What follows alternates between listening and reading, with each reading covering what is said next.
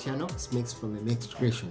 The question is that, can my employer terminate my employment contract without observing what we call the notice period? Yes, if the employer or your sponsor terminates your contract without observing what we call the notice period, he or she must pay a compensation that is equivalent to what you call the notice period of the remaining period of that contract. And remember, that equivalent payment that is supposed to give it to you is supposed to be an equivalent of what we call your basic wage in one way or the other. For example, let us try to look at this example in one way or the other. Let's say, for example, this is an employer that is terminating your contract,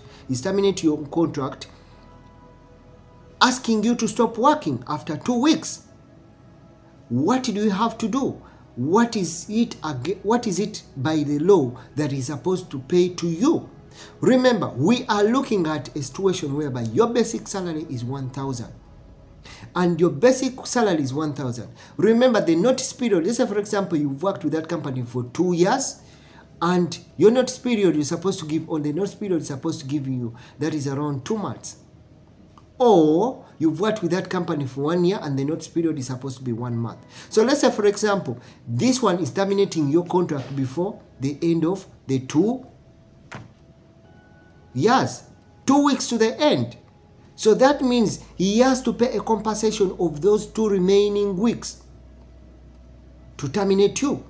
If he has been paying you 1,000, it means that this employer has to pay what you call 750 Qatar riyal.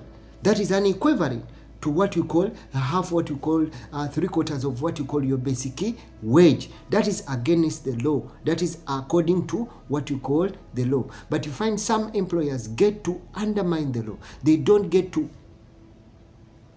follow the law. But remember, some of these things, let me try to tell you, some of these things, most of the employer may pretend not to know the law. But when they realize that you know what is pertaining with the law, then it's going to be something that's going to scare them on one way or the other. So some of the times we need to stand up as ourselves. We need to stand up and we let them know what is available. Remember, someone is terminating you, but he has not even given you what you call a termination paper or a termination letter. Why do you accept that termination? Ask him, where is my termination letter? Remember, I told you, every single evidence that you have, a termination letter will be an evidence, will either bail you out or will either put you down. If you have it, you have a reason to fight for yourself. You have to get that contract. If you cannot access your work contract from your employer, get to the website, get online, check if your contract is there. Know what is stipulated in your contract. Know what is in your contract. You have the right. You have the right to fight for yourself. That is what happens. If most of these employers know that the person I'm dealing with, he knows part of what he's doing, they're gonna get scared. Trust me, to some people it has worked if you stand up by yourself. And to some people it has not worked because they feel inferior in one way or the other. They just have to accept whatever it is there in one way or the other. Remember, it is for your good. When a ban is put in your passport, it will be for you. But if you fight for yourself and you fight for the right that you have, no ban will be put in your passport. And that's what I have to let you know.